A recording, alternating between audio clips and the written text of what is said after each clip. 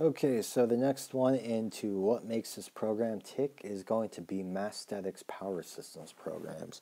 Massthetics, I believe these programs were written by Simon, and I was able to review them. I didn't actually do them.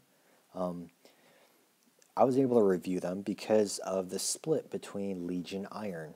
If you follow that mess at all, basically Simon and Garrett got into a big fight, and it sounds like Garrett is being a prissy piece of shit who gives people STDs and some other stuff. But honestly, I don't know. I don't care. And I didn't know what Massthetics was about. I didn't follow it that much. Sounds like typical powerlifting, unnecessary drama. There are a lot of programs here. And you could generally say that these are power building programs. That's what they are. And what that means is that yes, you're doing the squat, bench press, deadlift, but you're also doing a lot of accessory work. That said, you could see some of the character of the author of the author in the programming, and that may be good, may not be good. So let's get into it. What does Massthetics? We'll look at Full Power 1 and 2. I couldn't put 3 because 3 would have put me over the week limit. I can only do 13 weeks. So, as before, we assume the program was followed to a T, which might not be a reasonable expectation. You might not be able to follow it to a T. We've assumed no strength progress, and we have assumed that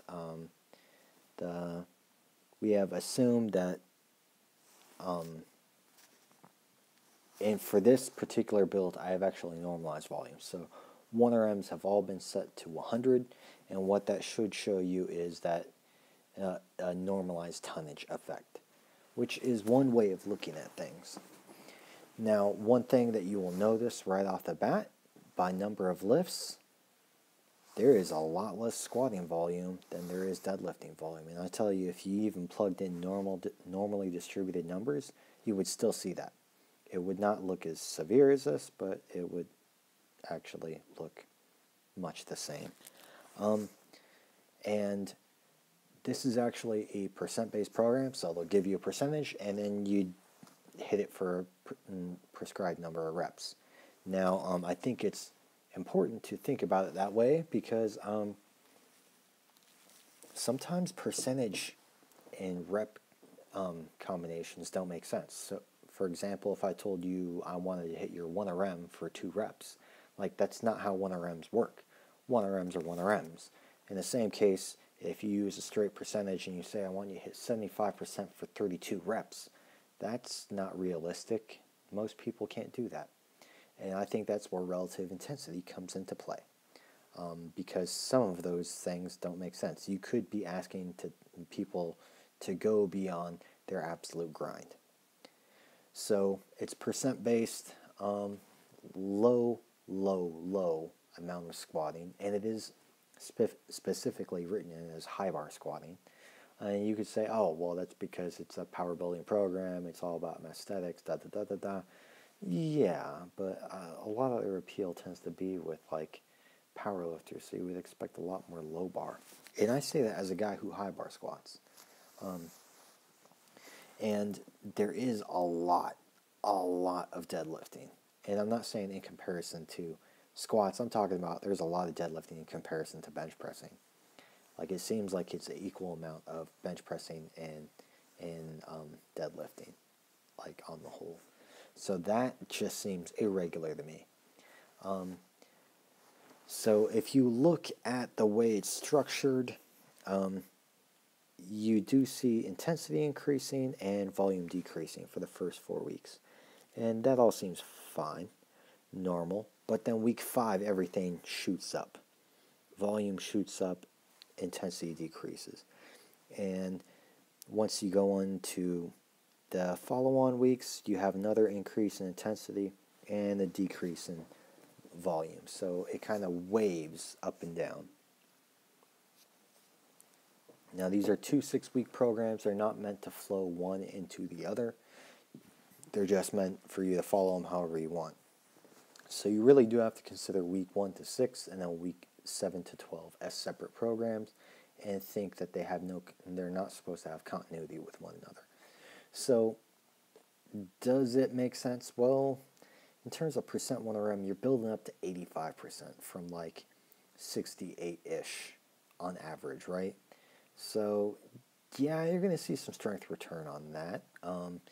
But in terms of relative intensity for weeks 1 through 6, one way to think about this is an at 9 RPE is a lot to do, right? And at 9 RPE means that you only got one left in the tank. In terms of relative intensity, that's about 97%. If you look here at week 3, especially on your squat, that is a whole lot of grind, going really, really close to failure. Very close to the line. So you were taking that for an absolute grind in. When I saw it, it was a crazy amount. It was for repeated efforts that happened. So to me, that did not make sense. Like, you can't expect someone to go for an at 10 effort for multiple attempts. It just never pans out. They either have to reduce weight or they have to reduce reps. It just does not work, in my opinion. And what's weird is even on like week 6, you do have deadlifts get up there. And deadlifts on the whole, they are kind of like lower effort lifts until you get to that week 6, and that's when it really kicks up and it's up in grind town for an average of at 9 RPE or 97% relative intensity. So if 100% is a new rep max, 97% is you're getting very close to a new rep max. And for repeat efforts, I don't think that makes sense. I don't think it makes sense at all. But that's what they did. So week 7 to week 12, you generally start at roughly the same intensity range, and it ramps up. And again, you have that wave, and it kicks way up. However, on the average for deadlifts and bench presses, it kind of drags down. And you see that with relative intensity. Now, here's what's important. That same preference for really taking the squat to grind town happens again. It happens again. And it goes above 100%. So what that tells me is that is actually a number of reps that your average person cannot do. Now, I say your average person, there are some people who do have like this high acute work capacity for lifts, and that's not uncommon. It's really common for women lifters, and it's really common for people who are new to powerlifting. So those people might not have an issue with it. However, if you've been doing powerlifting for like a year and a half or longer, I don't think that's going to be a possible prescription. But I think the reason they do this is because if you look at it on the whole, it's a low number of sets for squats. So I think the only way you get the training stimulus is by working it hard. And if you look at the average relative intensity, you got them in 100% range here, 98.6, and your peaks you have a lot of them are at 9, at 10 RPE, or 96 to 100%. You also have like the standard deviation. So here you'll see like, oh, well, oops. How do I undo that? Okay. So I also did the standard deviation. So you could tell if it's a complex loading pattern.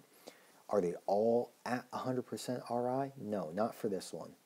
However, next week, they're all of them, all 6 sets are at 9 RPE, 9.5 RPE or higher. That's crazy to me. That makes no sense. And if you look at the peak intensities and average intensities, like there's not much difference in loading. These are straight set schemes. And I think that's the way it would be if you're doing only 6 sets. Bench pressing, this is like more tolerable. 20, mid-20s is kind of high, but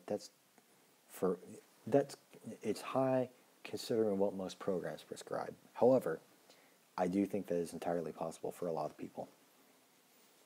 And that is generally where I sit at and where I make improvements is 25 sets or higher.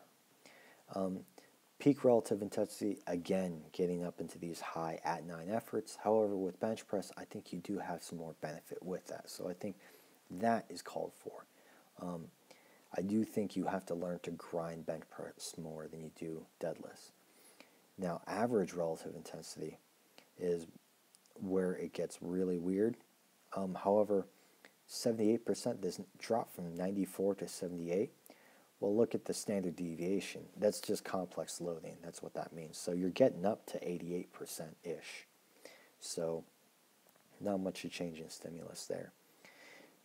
Average intensity, kind of on the low side, but your peaks are getting you in the neighborhood of 85 to 95.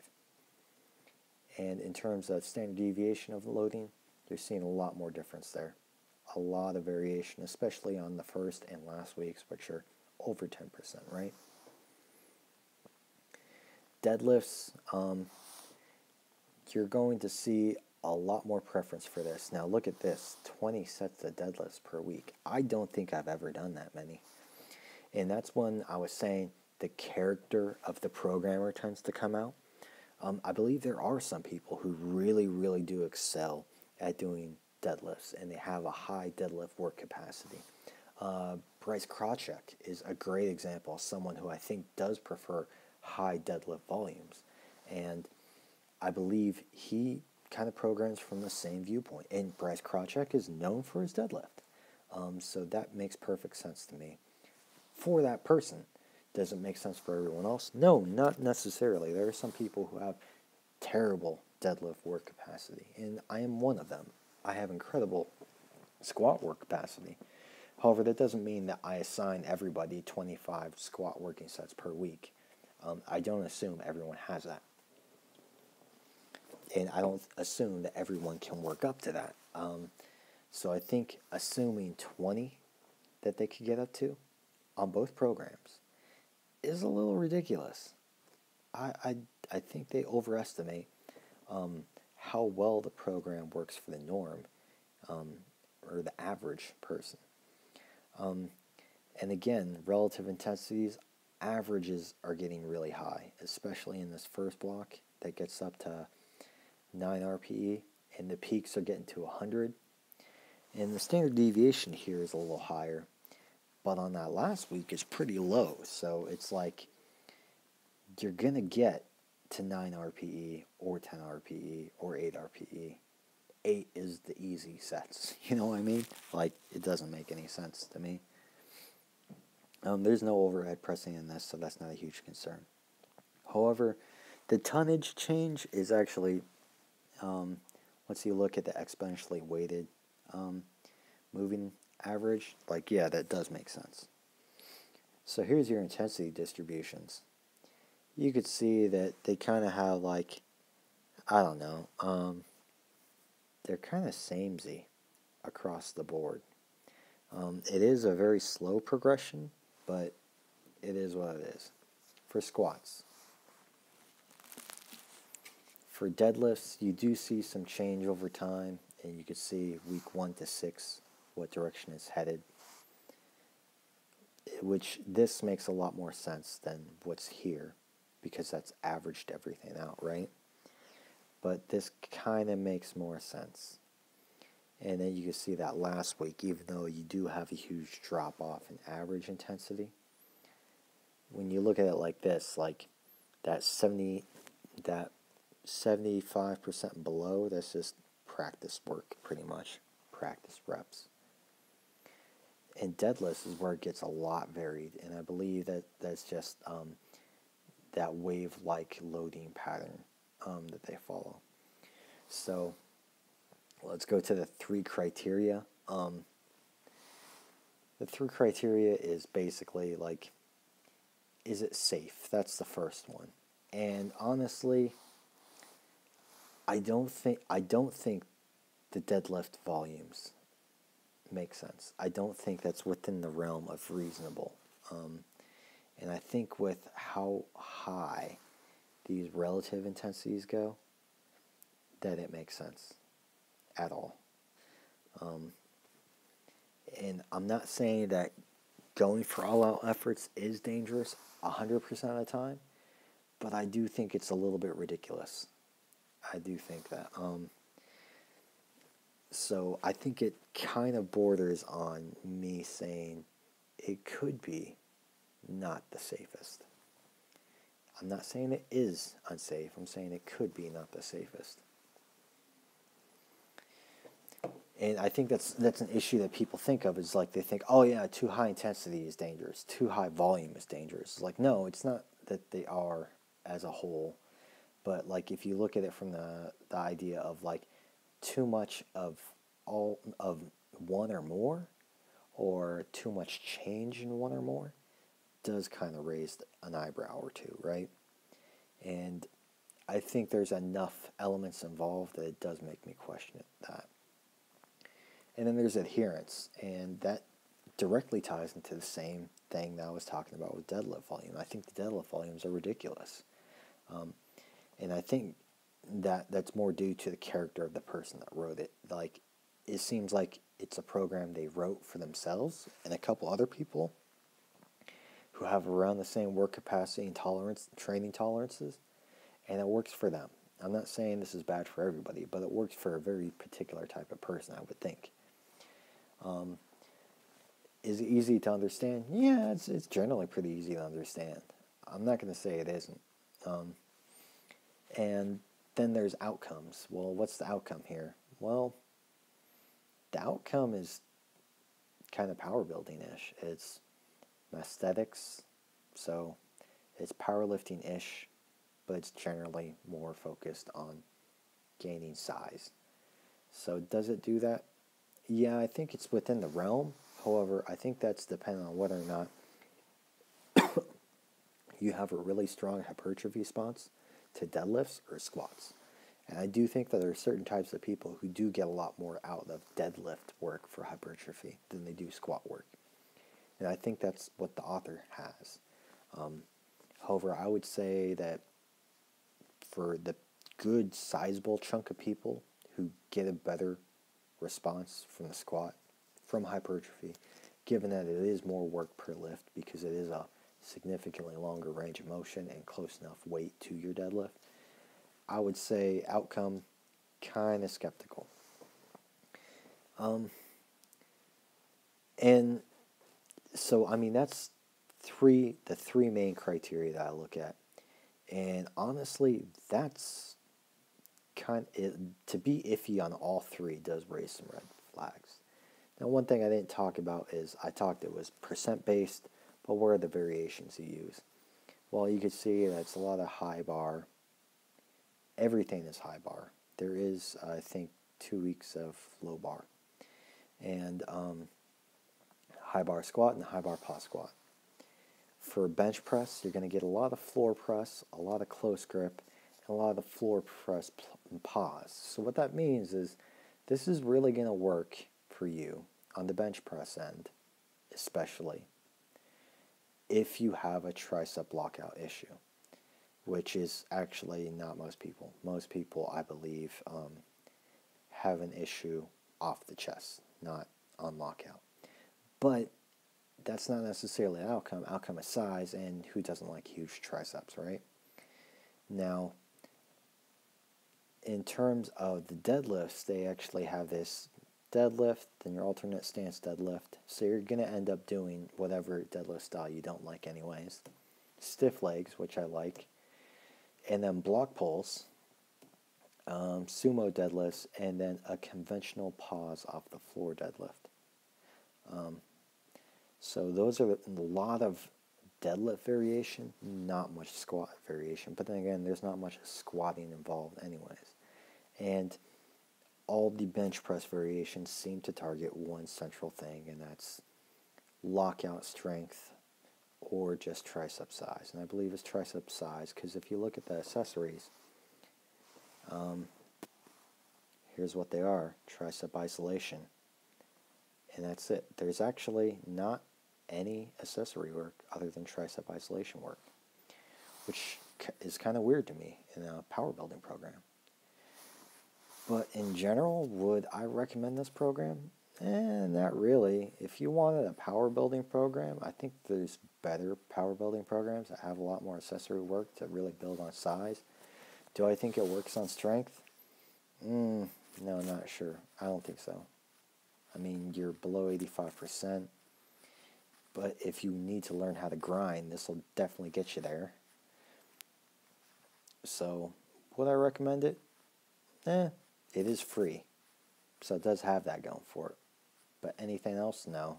I think you could follow most other programs with better success.